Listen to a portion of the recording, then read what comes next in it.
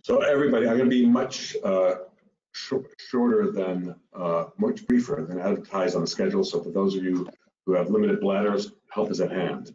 But I do have to get us to the slide deck. So I'm speaking now on behalf of the board of the I2B2 Transmart Foundation.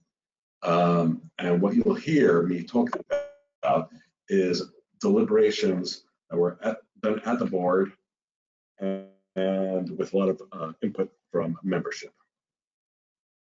So it's very comforting to be able to make these points in the context of what you've already heard this morning.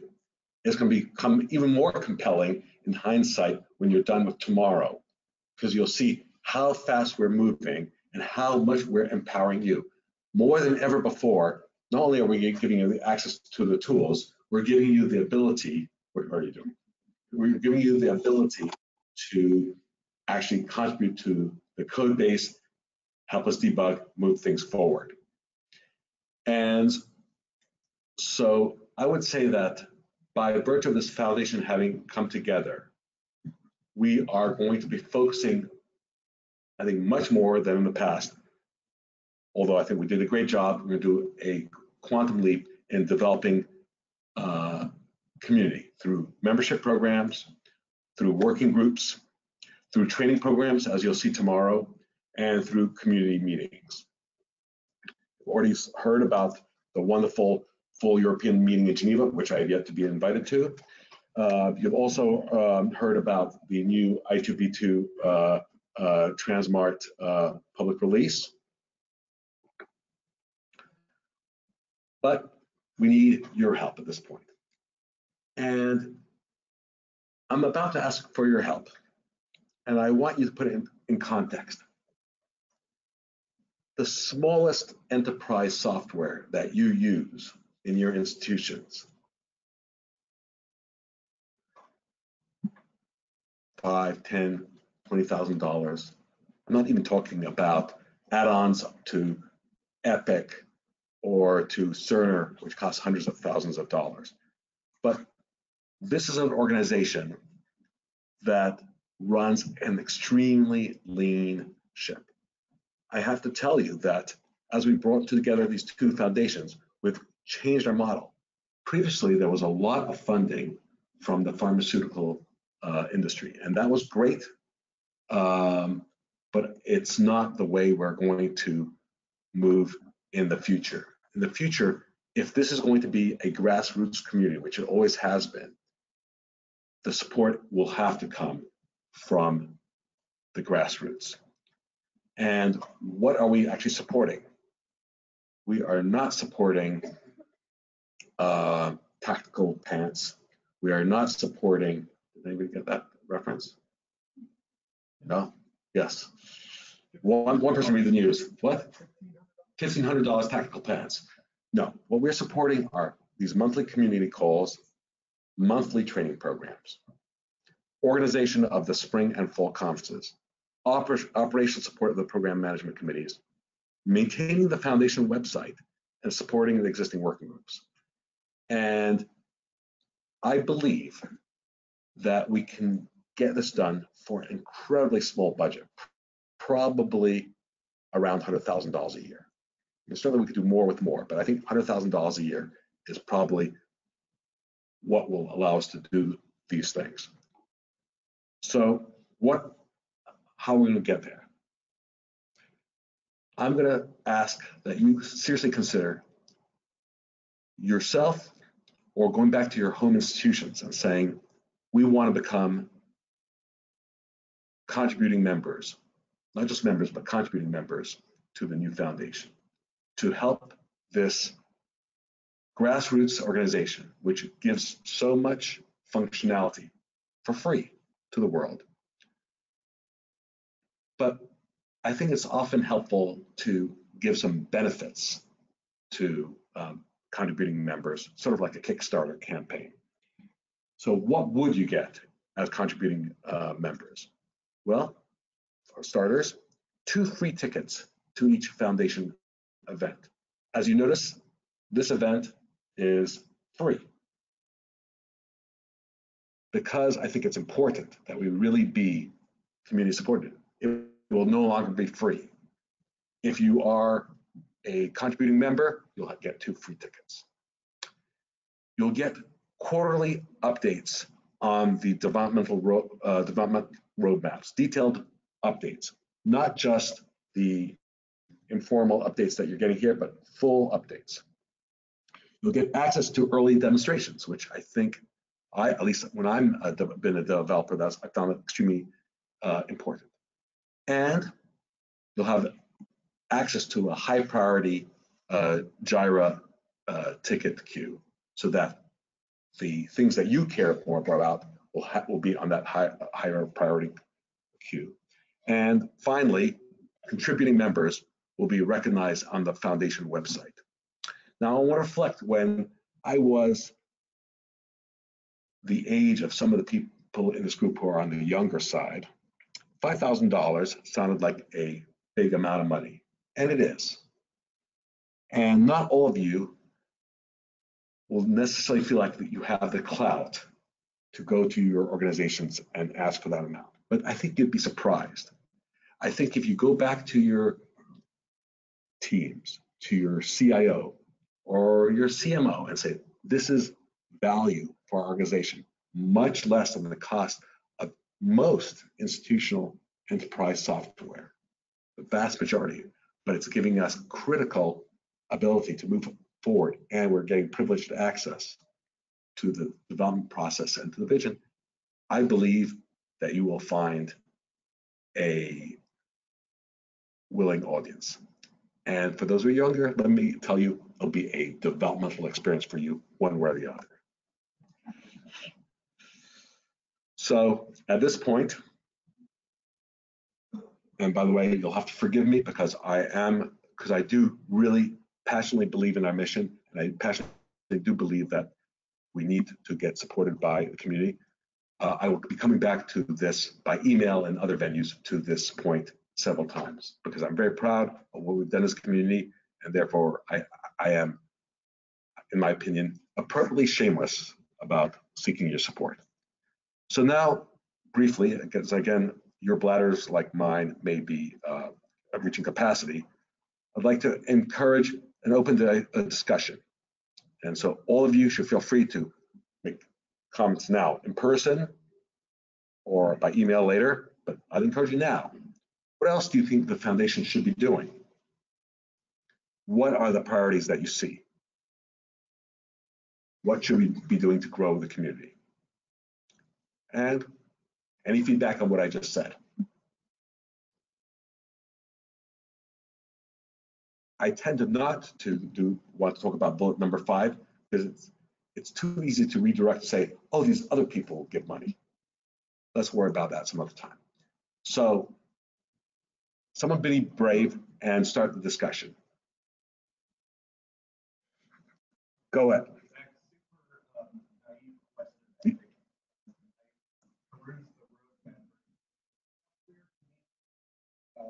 It's not clear to me exactly what the trajectories are for the I2B2 platform, the Transmart platform, the I2B2/Trans smart platforms. Can you kind of talk about it at that higher level? So I cannot talk about it in detail, but I can tell you, but some other people in this room can, I can tell you the trajectories are actually a little different for those 3 different projects. Ultimately, they will be lockstep, but right now it's a work in progress. So from my perspective, what you see is you have a certain set of code representing 16.1 from Transmart got updated, changed to work well with I2B2. That's going to move together on its own, on its path. I2B2 itself will have its own roadmap. As far as I can tell, it's going to continue going forward, being quite compatible with that forward-looking roadmap. I think that there are a few forks in the Transmart path, and I'll let Paul give his opinion how that's going to work. Definitely, that's the key question.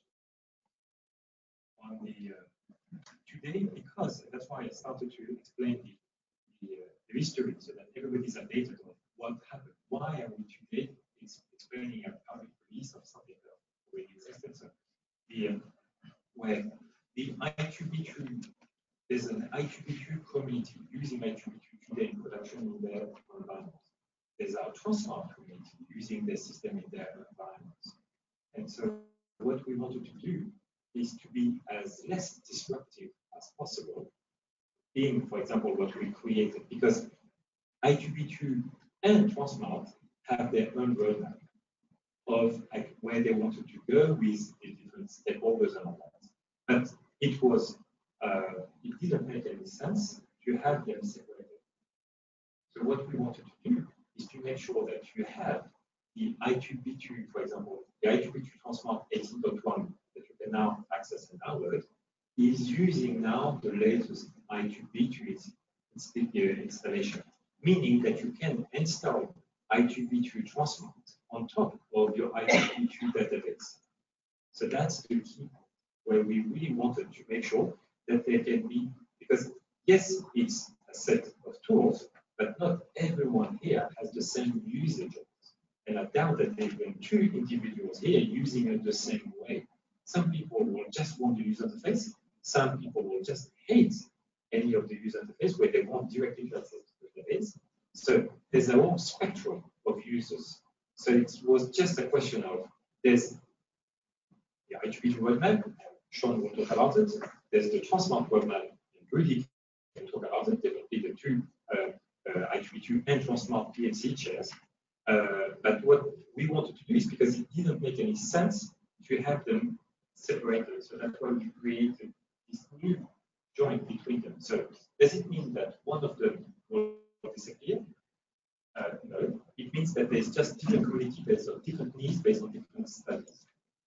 And so then also a key element is Transmart has also potentially a new release potential, which is not in production, the 17.1. The 17.1 of Transmart is not finished. And because it's not finished, it's not in production, it's not being used. So that's why we didn't want to use this not finished version. We prefer to use one that was actually working, that we were all using, that was developed, so that we could build on solid ground before creating a job.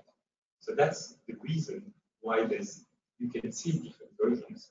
But it's because there's so many, I think the real reason is there's so many different users and so many different use cases that there's not one system that fits all the needs. It's really a question of determining what you want to do. Yeah, so I think the question is, how is the community actually coming together, and these three, what you might think are separate projects coming together in order to take advantage of each other, right? And so I think that each one currently kind of has its own emphasis, and the emphases are not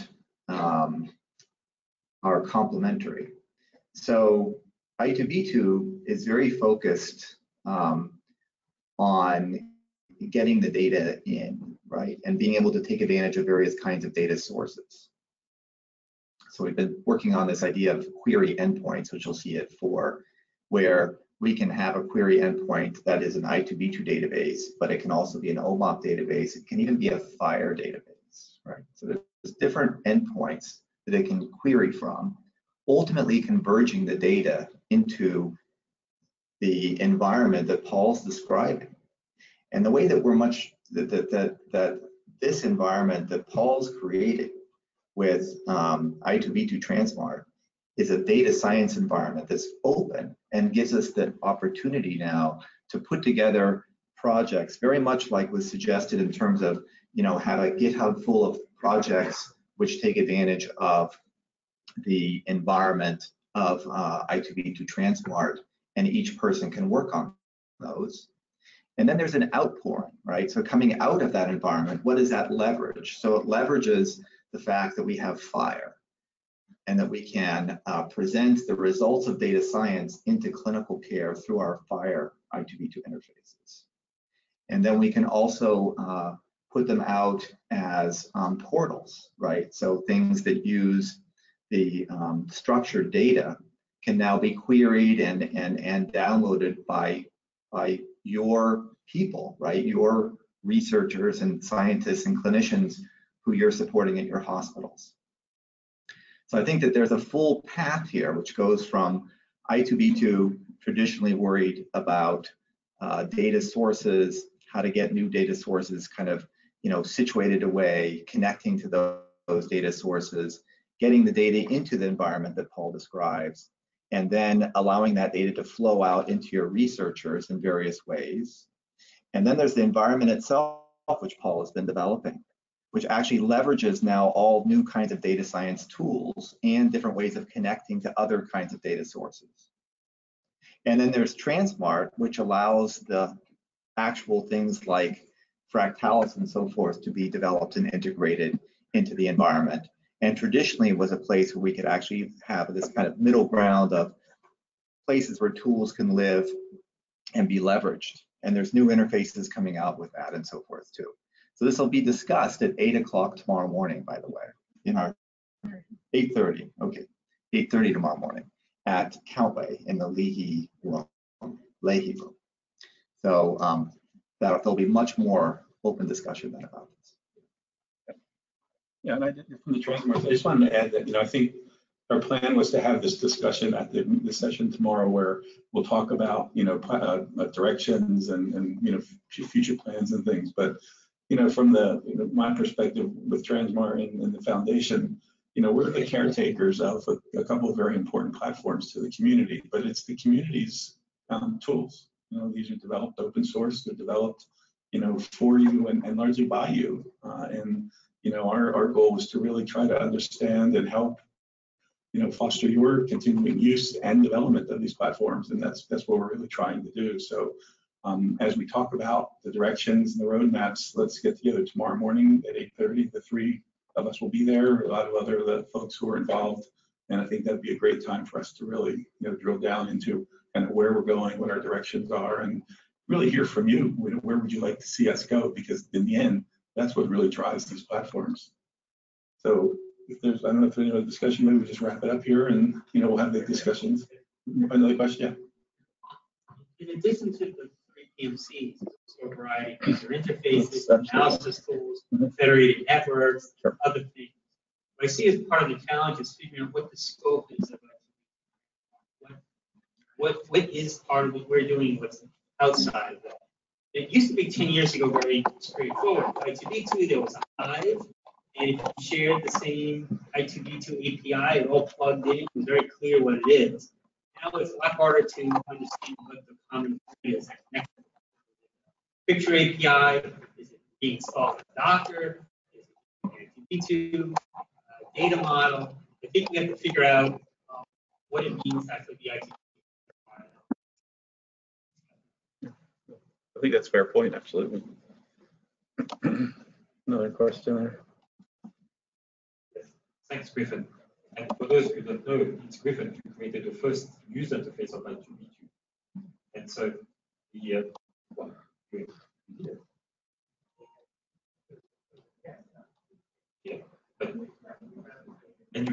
created the first user interface, the web interface, yeah. And and that's a key question of how can all those different components can fit together.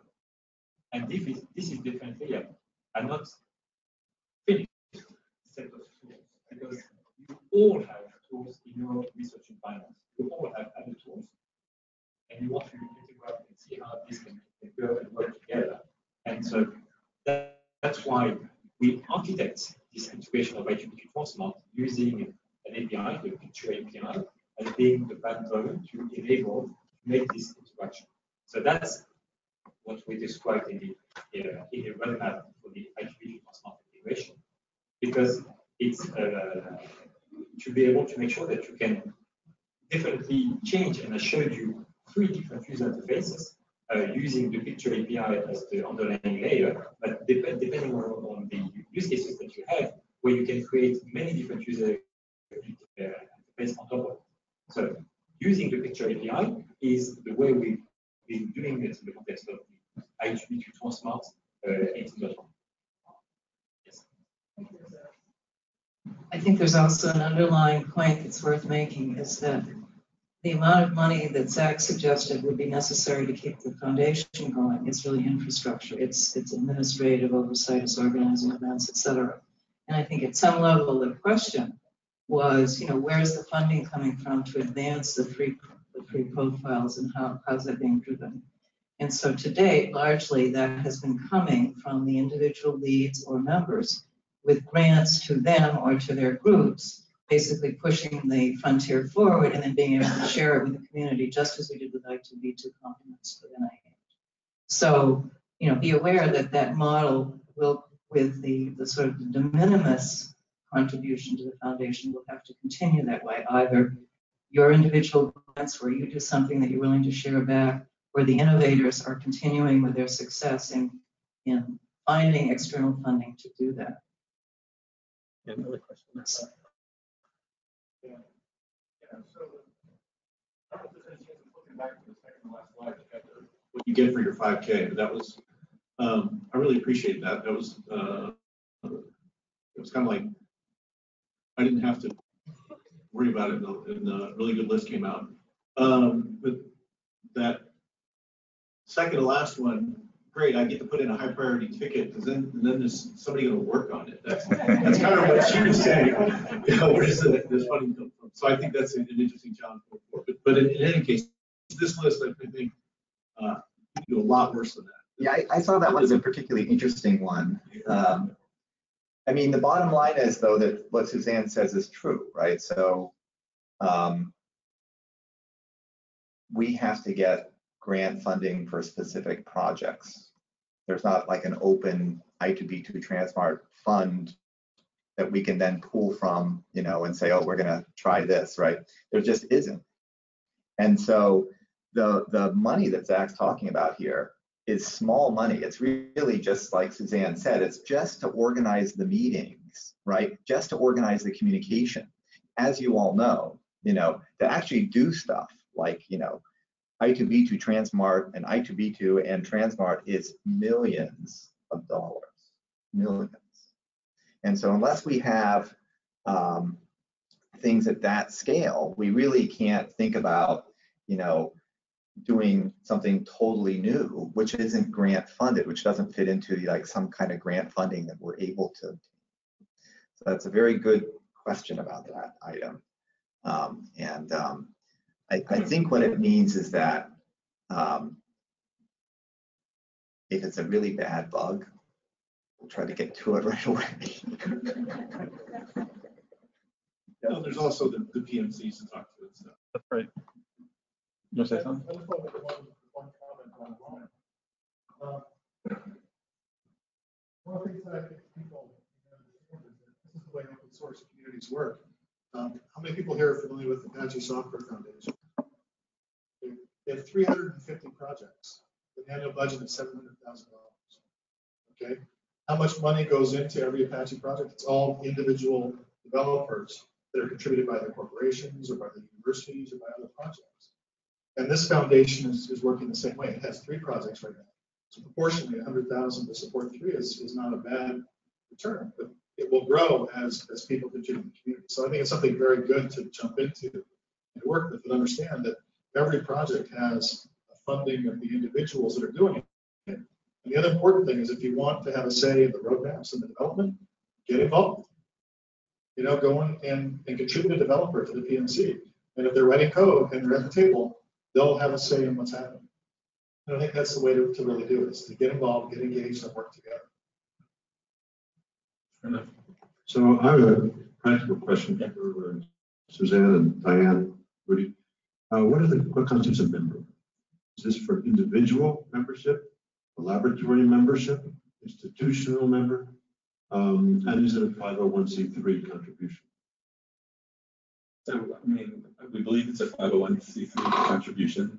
Our thinking was that it's at, you know, it could be at institution level or it could be a group level, depending on the you know, how the money is brought together. We hadn't, you know, we weren't specific about, you know, what that needed to be. 501c3 is relevant if you're making an individual contribution. It's tax deductible. Well, It's the other lines.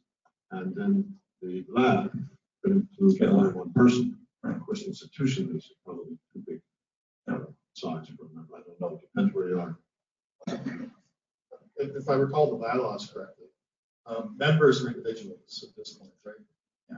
So corporations and labs and things are not members, but you certainly can create a class of membership. Right. Or sponsor. That's what we're talking about, is a contributing member as a new class A new of class. members. Right.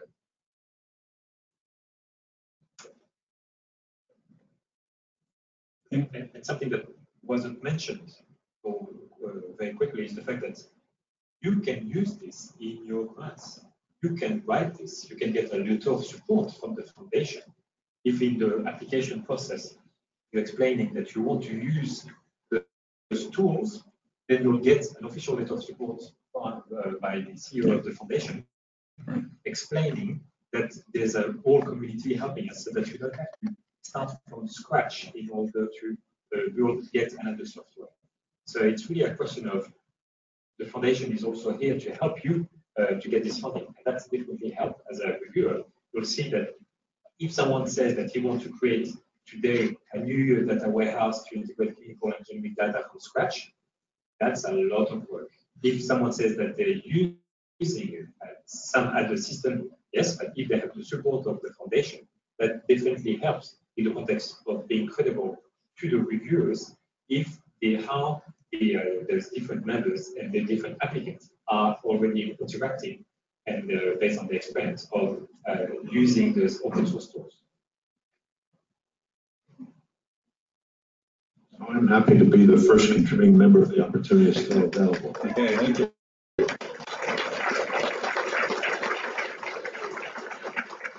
Thank you, Gil, and let's hear it for you, Michigan. Yeah.